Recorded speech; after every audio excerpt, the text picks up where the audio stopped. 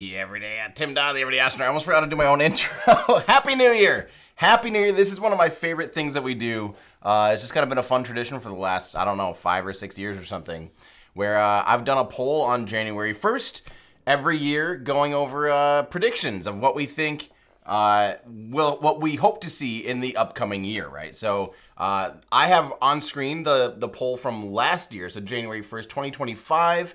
We're going to go over those results because let me tell you, we're always an optimistic bunch. I will tell you that. I think, you know, the common problem with, I think any of these aerospace programs and companies is that we forget the golden rule is that whatever timeline you hear, you need to double it for anything. Whatever, if someone says a launch is going to happen in 9 months, 18 months. There's very few times where that rule doesn't work out.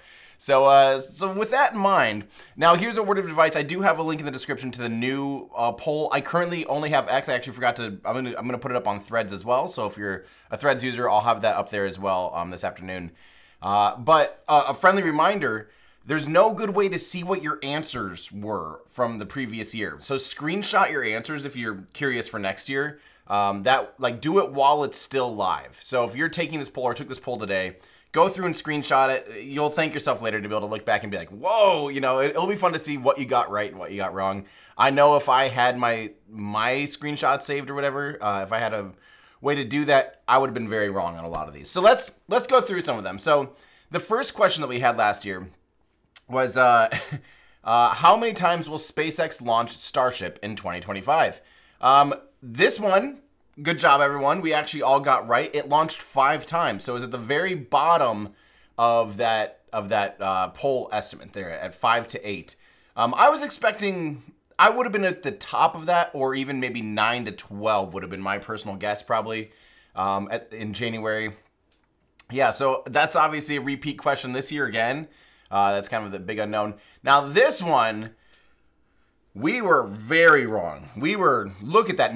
We were very confident we'd see a Starship catch. I think it's because, you know, near the end of the year, last year, there had already been, 2 booster catches, basically back to back.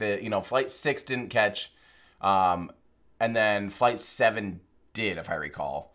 Yeah, so we basically had more or less back-to-back booster catches. It was like, okay, booster's solved, so, you know, upper stage will be right around the corner, right? And no, that was not the case. SpaceX did not catch a Starship upper stage in 2025. And that will be, you know, you have to look at this, that it'll have to be an orbital mission. So we're not going to see that in the next 2 flights for sure, because there's going to have to be at least a shakedown of the vehicle. Likely they'll have to do a test or 2 even once it's orbital to prove and demonstrate that they can successfully, you know, pinpoint land with no tiles falling off, with no debris flying off the vehicle before they're able to bring that back. So that's probably the most wrong we were in 2025. Let's keep going. How did we do? Will SpaceX deploy a functional payload in 2020? Okay, I guess we were more wrong with this. The answer, again, is no. There was no functional payload. The key word being functional. Obviously, there were dummy Starlink satellites. So in a way, at least they demonstrated the door.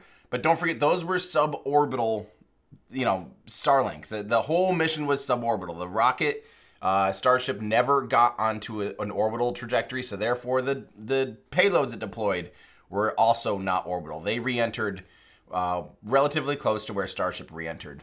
I'm just kind of going to rapid fire through this because I do this instead of making a video about it. And I figure we'll just kind of keep going. So will SpaceX refly a super heavy booster in 2025? They did. This one was shocking, and we were less optimistic about this one. The community got it right. 57.9% said yes, and that was correct. So that's, yeah, good job. But this one is funny. We had so much optimism about catching and basically having an orbital Starship, but we did not think they would refly a Starship upper stage in 2025. 78% said no, which is correct. So that was, again, a good one. So good job, everyone, on that one. That's pretty great. So the next one, this one kind of surprised me, but looking at it now, it's like, well, yeah, it wasn't there. Will Rocket Lab launch Neutron in 2025? We were pretty optimistic. 56.2% of us thought that yes, they would launch Neutron in 2025? The correct answer is no. And I think this year I changed it to be what's the furthest milestone. You'll see that in this poll. I did that with Stoke Space's Nova. I should have probably done that this year with Rocket Lab's Neutron, and I'm doing that. I am doing that for 2026's poll. I think I said something along the line of, will Rocket Lab launch it, or will they static fire, launch, land, or something like that, something along those lines, where it's a little bit more milestone based. This one's a bummer. When will Sierra Space Company launch Dream Chaser? We had such high hope. I had such high hopes personally for Dream Chaser finally flying in 2025. And if you don't know what it is, it's basically like a mini shuttle, really cool vehicle that's supposed to resupply the International Space Station. That contract basically is now not to resupply the International Space Station. Yeah, that's just a bummer. So obviously not in 2025 was the correct answer. So 23.1% of you got that correct. The rest of the community was overly optimistic. Will SLS survive 2025? Not necessarily whether or not it'll ever launch again. The idea being like, at the beginning of 2025, we thought that Jared Isaacman was going to become, NASA administrator kind of near the beginning of the year. That's how we thought that was going to go. And it turns out that took a lot longer than anyone thought. And even now that he is, there's not really talks of SLS surviving. Or not surviving, sorry. There's not really talks of SLS not surviving. I haven't really heard any, we're definitely canceling SLS. Like a lot of people, I think, thought. I think there'll be pressure and potentially other options laid out potentially this year. But I don't hear any strong rumors of that. So the correct answer is yes. SLS did survive 2025. It's about to launch again. And there's no significant legitimate rumors of it immediately being canceled. Like Artemis 3, I'm sure, will still use SLS and Orion. So SLS survived. So we were wrong. How many crewed launches will Boeing Space's Starliner have with humans on board in 2025? There was quite a few votes for one. 28.4 thought it'd probably see one launch. 0 was the correct answer at 35.5. There's the second most voted was that it would be canceled. Again, similar to SLS, obviously, we haven't heard any, substantiated rumors that it's, on the chopping block to be canceled. But also, who knows when it's going to be flying again? That's another that's pretty surprising to me that that it's taking this long to refly again. And by the time it does refly with humans during an operational mission, it's like, well, now we're in 2020, 6 and 7 and stuff, years after it was supposed to. So, yeah, here's a fun one. Blue Origin's New Glenn rocket will what in 2025?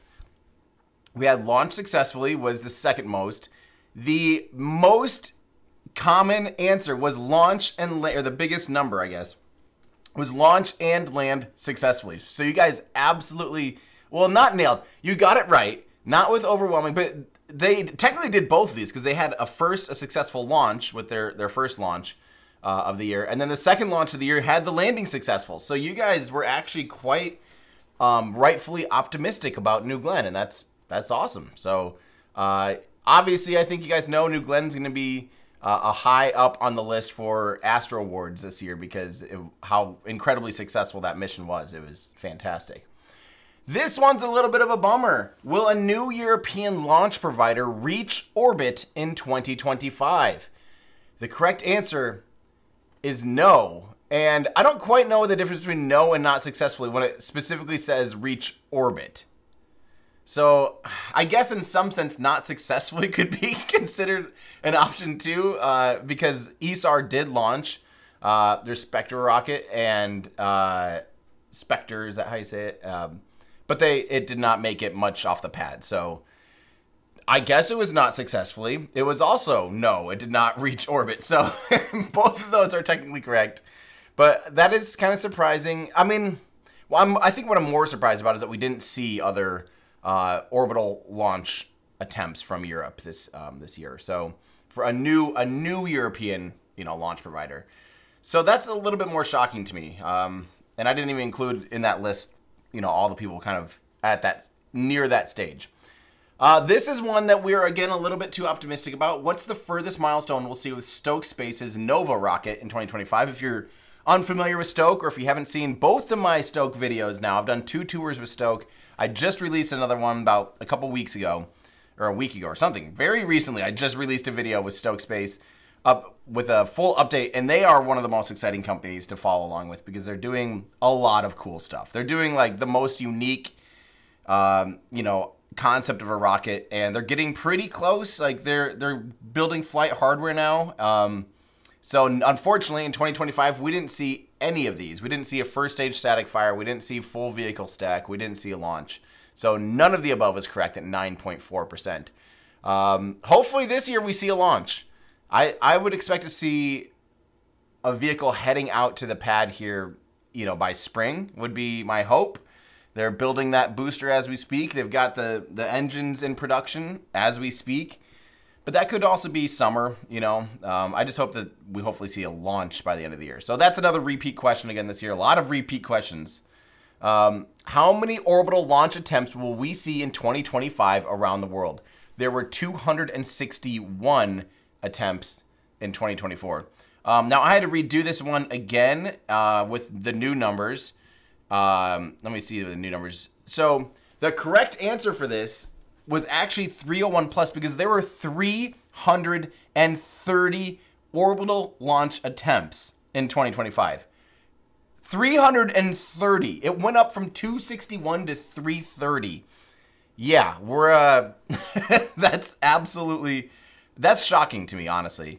Yeah, I wouldn't have guessed. I probably would have maybe guessed 300 or more. But I wouldn't have said 330. I would have thought it'd be like right at 304 or something like that. Crazy. Absolutely crazy. Let's keep going here. Will a Hubble servicing mission receive a green light in 2025 because of Jared Isaacman being NASA administrator? Again, A, it took a lot longer than we thought. B, a servicing mission did not get greenlit at all, and we haven't really heard much about that either. But that is one of those things that I hope before Jared is done as NASA administrator, I hope that he puts some pressure on the concept of a Hubble servicing mission that has been already, I think, well designed and thought out and fleshed out and would have been funded and paid for entirely privately without any taxpayer burden. I hope that can still happen. I would love for that mission to happen. We all would love to save Hubble. And the last one that I had of 2025 was how many times will SpaceX launch a Falcon 9 or Falcon Heavy in 2025? They launched 134 missions in 2024. The answer to this one, what was it? Did it end up being 165, I think was the correct answer. 165. So that would have been, 47.3% of you said 135 to 150. So basically a mild improvement, a modest improvement, I guess, over 2024. The correct answer was a decent amount more, over 30 additional Falcon 9 launches. Of course, most of them being Starlink. So that's where we're at.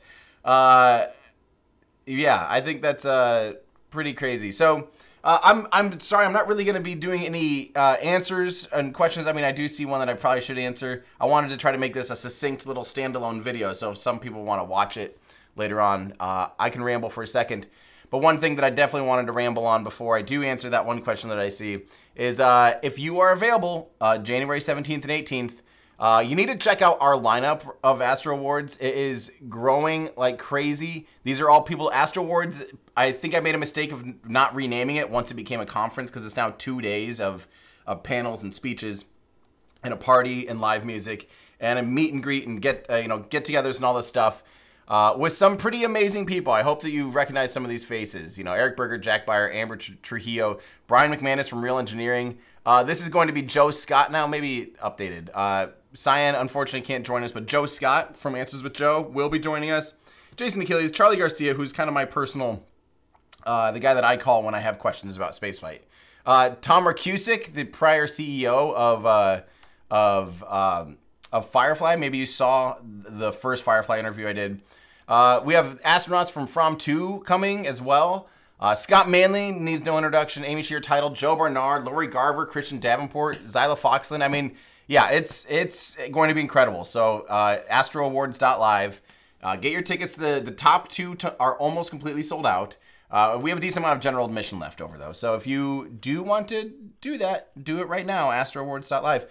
And yeah, and don't forget, I will have the Threads version of this up in a minute. I'll do that right as soon as I'm done here.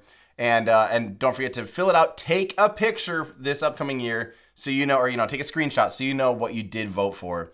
And then let's answer that one question. I saw this could be a poll. Actually, I think it is in the poll. Kind of when do you think Artemis 2 will launch?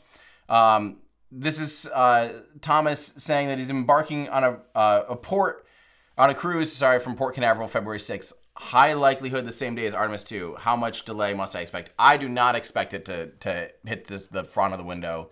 With it being the first time people are launching, I'm expecting it to be a few weeks, probably beyond the initial timeline. But that's my guess. You probably got a little hint there of how I'll vote for that poll question. So we will see. So that's all. That's the whole stream there. I just wanted to make this nice and quick and go through all of the fun stuff that happened in 2025 as kind of a reminder of how exciting this stuff is. I think 2026 will be, I think it'll be the most exciting, coolest year in spaceflight in my lifetime. I think with Artemis 2, with Starship stuff, with New Glenn ramping up, we have potential space stations going online. We have more lunar landers hopefully landing on the moon. I mean, it's ramping up. It's go time. And I can't wait. I can't wait to see, stand here in 1 year from today and figure out, how we did for the year of 2026. I'm optimistic. I am hopefully optimistic. So yeah. And again, hopefully some of those missions end up at Astro Awards. So we obviously still do that. So that's going to be it. I hope you guys have a fantastic new year. Happy 2026. Thank you for joining me. Thank you so much for just hanging out and for watching my videos and supporting. And it really does mean a lot. I wouldn't be able to do any of this stuff if it wasn't for you guys watching. So happy new year. Cheers to 2026. Let's do some great things in 2026. And hopefully I'll see you guys very, very soon. All right, that's going to do it for me. I'm Tim Dodd, the Everyday Astronaut, bringing space on Earth for everyday people. Goodbye, everybody.